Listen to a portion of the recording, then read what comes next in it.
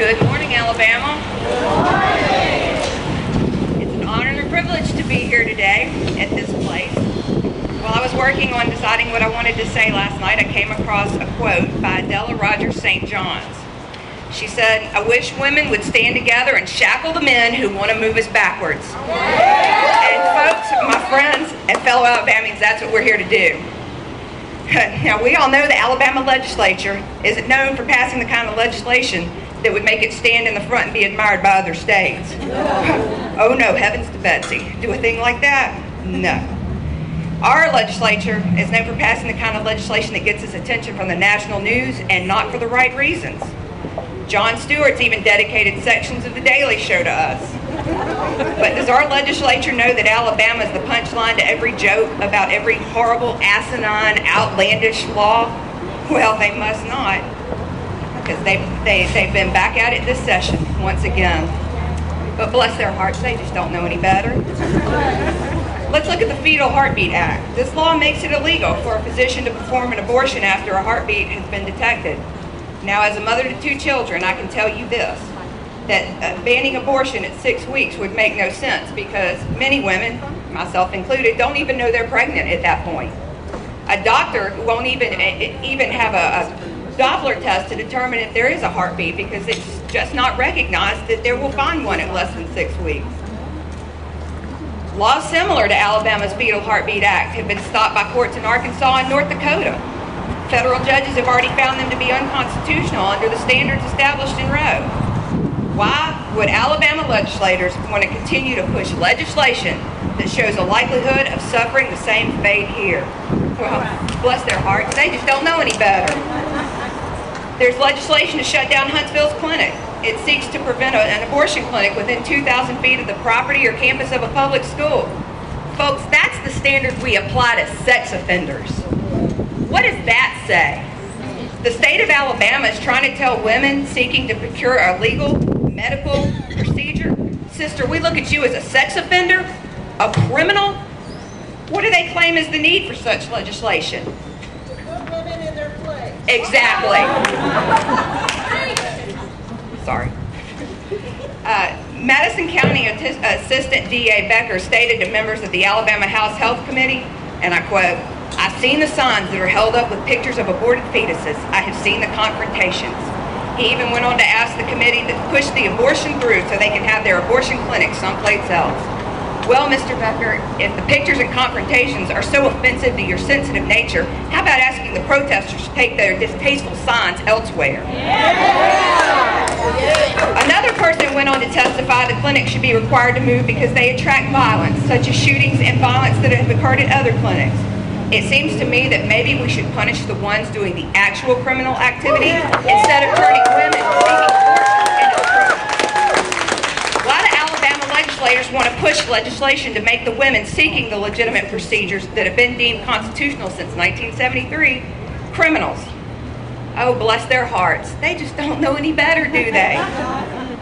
The Health Care Rights of Conscience Act would allow healthcare professionals to refuse to perform services such as abortion, sterilization, human cloning, and human embryonic stem cell research.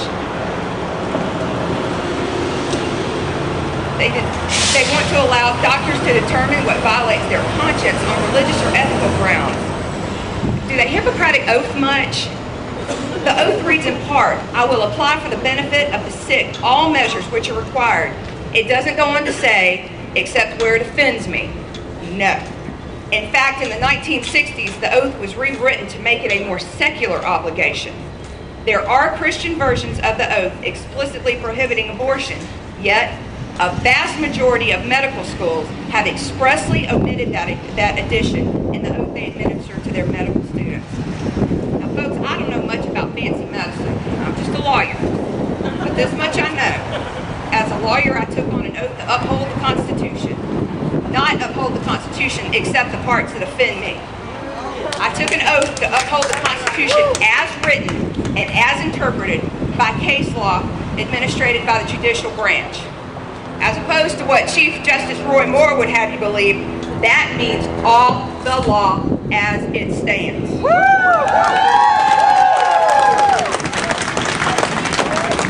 Dr. resources to those in need of their assistance and medical expertise. And if a doctor feels they cannot do so, maybe they should seek a new line of work. Perhaps politics.